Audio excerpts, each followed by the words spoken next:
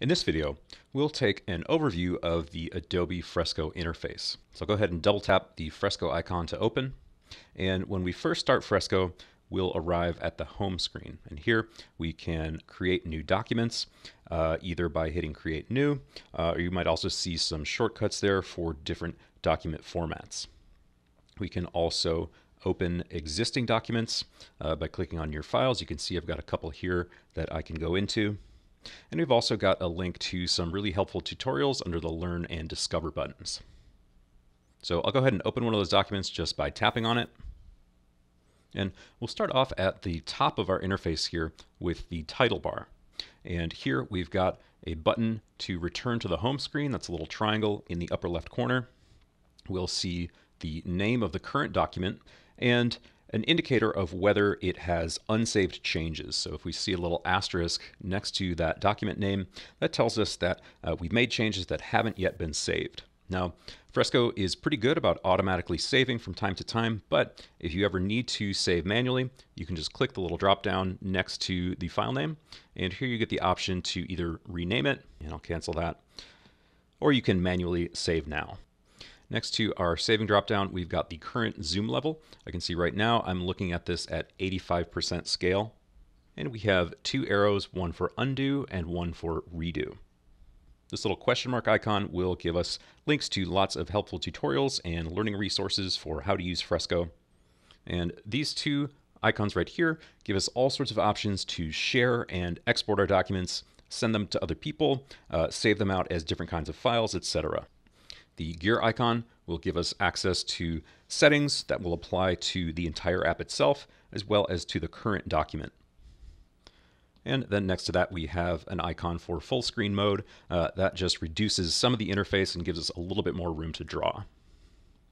Next, let's take a look at the layers panel. So that's this stack of icons here on the right side of the interface. Now, only one layer will be active at a time, and we can see it's the one that's highlighted in blue. So we can just tap to change the active layer. Now we can hide the entire layers palette by clicking this icon that looks like a little stack. And we can go into the layer properties for the currently selected layer. And there we can set things like the name, the blend mode, and the opacity. Down towards the middle here, we've got an option for adding a new layer that will add a new layer above the currently active one. Let's go back and activate a different layer that has some imagery in it. And we can use this eyeball to toggle the visibility of a layer so we can hide it or show it. All the way down at the bottom, we've got these three dots here. That gives us access to the Layer Actions menu. And this gives us lots of additional options for editing or manipulating our layers. Over on the left side of the screen, we've got the toolbar. And we can see which tool is active because it's highlighted in blue. All we need to do to switch tools is tap on a different tool, and you can see I can activate any one that I please. So at the top here, we've got pixel brushes. These are probably the kinds of brushes that you're most familiar with coming from Photoshop or other drawing programs. Next, we've got live brushes.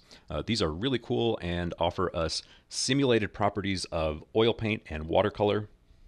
And then we've got vector brushes. Now, we'll cover the ins and outs of all of those in a different video. So let's press on with the toolbar. Here we've got an eraser tool, a smudge brush, a move and transform tool. Let's cancel out of that.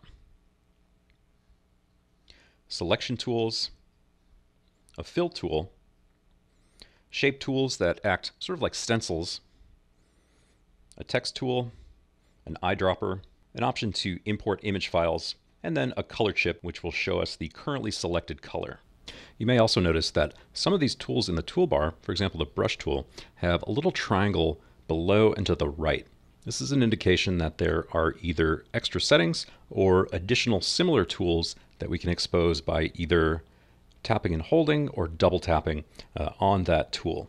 So for example here, we've got options for picking different brushes and brush settings. Or we might see something like underneath the selection tool, we'll see options for different modes of selecting pixels in a document. Now, next to the toolbar, we've also got the tool options panel.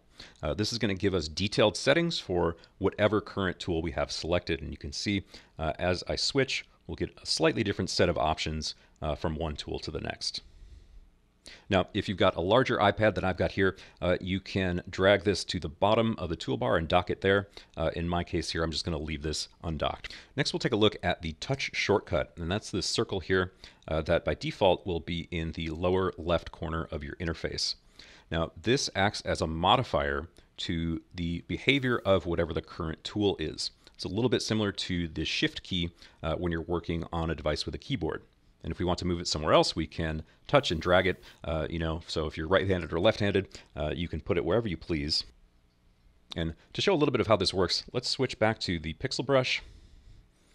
And I'll go ahead and hold on the touch shortcut.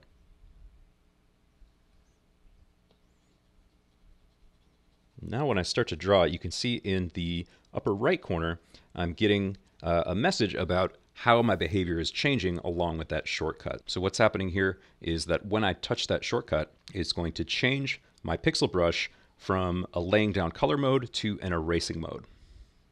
Now, if you don't want to sit there with your finger over the touch shortcut the whole time, you can also double tap, and that will sort of lock it in place, and then just double tap again to turn it back off. So that's a nice quick overview of the Adobe Fresco interface.